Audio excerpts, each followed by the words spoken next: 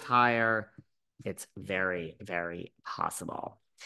And Melissa says, they say, you and Teresa will never reconcile. She says she won't. Teresa won't. Who asks Teresa? Was it did who the hell asked her this? Somebody in that room. I don't think it was Margaret, and I certainly don't think it was, maybe it was Dolores. I think it was Jackie, but they basically said, it's clear that you are done with Melissa, but what about Margaret? Would you ever reconcile with her? And she says, if she gets on her knees and begs me for forgiveness, I will forgive her. That is not going to happen. I do not see Margaret getting on her knees. Therefore, it is over with her and Teresa. Melissa says she's happy or she feels relieved. I believe you are relieved, Melissa. Then Melissa goes into she's been on the show since 2010. I mean, man, 14 years.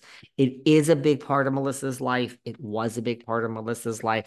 It was a big part of Teresa's life. It was a big part of Margaret's life, Dolores. It's over forever for these people. It's over for most of them, although some will be back. And if some do come back, it is still over for a very long time. I am going to do a show. And when I sit down and do the show, what I think is going to happen in New Jersey, every single person is going to be shocked about what I'm going to say. You're going to be shocked. And yeah, you're just going to be shocked because I've really thought about it and I just want to go with my thoughts and I'm not sure I'm right. I really want it to be over, but I'm not really sure that that's what's going to happen. We think everything's going to be over. I've said everything's over and then it all comes back. So I am going to talk about that. Melissa says it's over. It's been so many years. Time to change, Jackie says. They said they feel we've seen the final blow between Teresa and Melissa. And Dolores says we're no longer a group of friends, and where things stand is where they'll stay. And Dolores says, I hope not for fucking good. I agree. This group is no longer friends. Where things stand is where they stay. And I also hope not for good. I gotta tell you, I really enjoyed it's so toxic. I think it's funny that they decided to end on a high note. And I think it's funny that Fessler had a song. At first, I was like, what the fuck is this? But her song was really funny, right? I liked Fessler's song. Couple of things have happened. Very good. And she said it best. Will season 14 happen or will it not happen? Couple of things have happened in the real world. We will skim over those. All this is just to be able to do a little. Oh, let me just sprinkle a little OC in there. And I don't have to sprinkle any OC if we don't have time, but I'm really hoping to have time to talk some OC. Let's see where we end up with this. So basically, we all know about Louie's comments. He made a bunch of comments about Margaret and the son, and he has since given us a apology. A lot of you thought that the apology was mostly about him or that he inserted himself and he really never should have, made it about him. Like if you're apologizing to someone, just apologize. Don't make it about you. And don't say, but I was being falsely accused of calling her son and this and that. Listen, dude, are you apologizing to the woman or not? Because if you're apologizing, you should just apologize and just leave it there, right?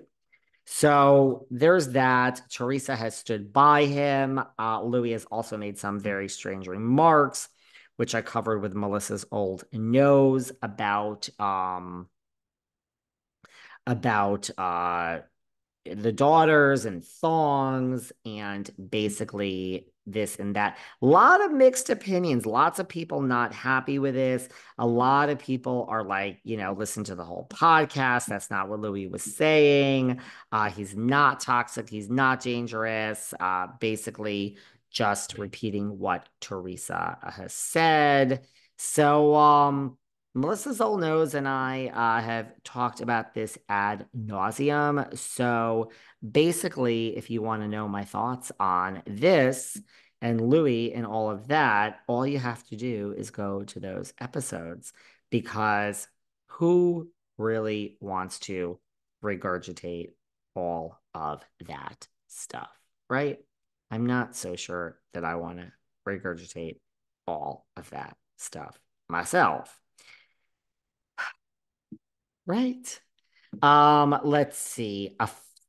Rachel's pregnant, Fessler, and she has been unfollowed by Jennifer and Teresa. Apparently, they saw what was taking place and how Fessler has kind of changed her tune during the season. And she's been unfollowed by Jennifer and Teresa. Are you sad about that, Jennifer Fessler? She's clearly with Margaret. She's not going to speak out against her. Gia has done an interview and spoken out, saying that she makes her own money, everybody. And also, just because she lives with her parents doesn't mean anything. And by the way, she's also said she doesn't understand why people are in such an outrage every time she speaks up, that yes, she is a child when she started the show, but she is now an adult. So every time someone says, why is she speaking?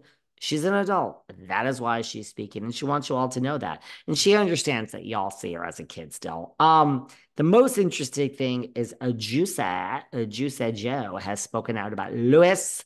He has spoken out about Louie, and he says, because the whole thing with it's not just the Nona pajamas, it's the whole thing about the thongs. And he's like, yeah, I know he kind of comes across as weird, but he's a good guy. I met him a few times, but he ain't that weird. Leave the guy alone.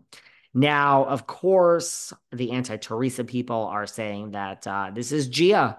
That's Miss Gia Giudice has written these responses for the dad, that she is the one posting all this for the dad. And when Juicy says, hey, leave the guy alone, he's not that bad, that it is truly Gia working his social media, which if that is the case, then man, first of all, Teresa is getting a desperado. Louis tried to do the statement of apology and all this other stuff, and then this and that. And then, yeah, he did say the stuff on the podcast. But I mean, if we're turning to Juicy and we're Teresa's camp, we're pretty damn desperate. Did Gia write this? I don't know. Who the hell knows? The rat that scurries. She is such a freaking rat these days. She is in the corner. She's looking for a piece of Gouda. Her eyes are fucking rolled in the back of her head because she is so thirsty and hungry. The rat that scurries, some of you refer to her as the tam rat. The tail goes, ch. Well, let me just tell you that the Tamrat has not found a piece of Gouda in a weeks. The Tamrat is thirsty.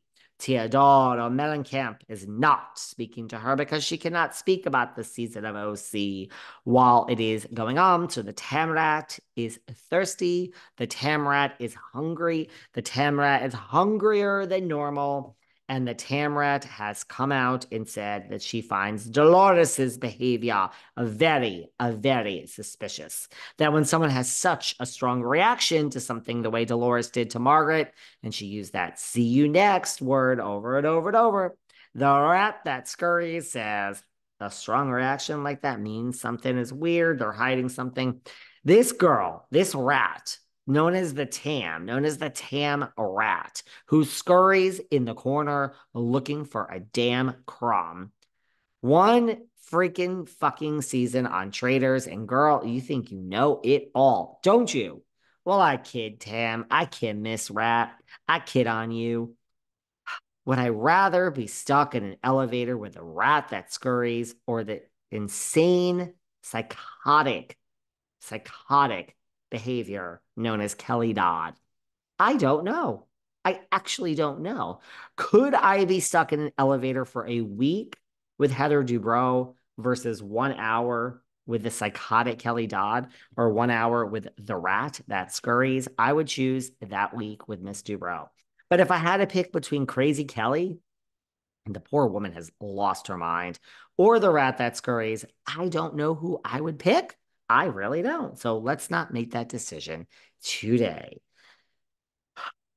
I will do a show on what I think is the future of New Jersey. I need to just get a little bit of distance from this. My opinion will not change, but let's just breathe. Let's do a few minutes of RHOC and then we can wrap up. It's got to be less toxic. We have so much else going on. We have a lot coming on to Patreon.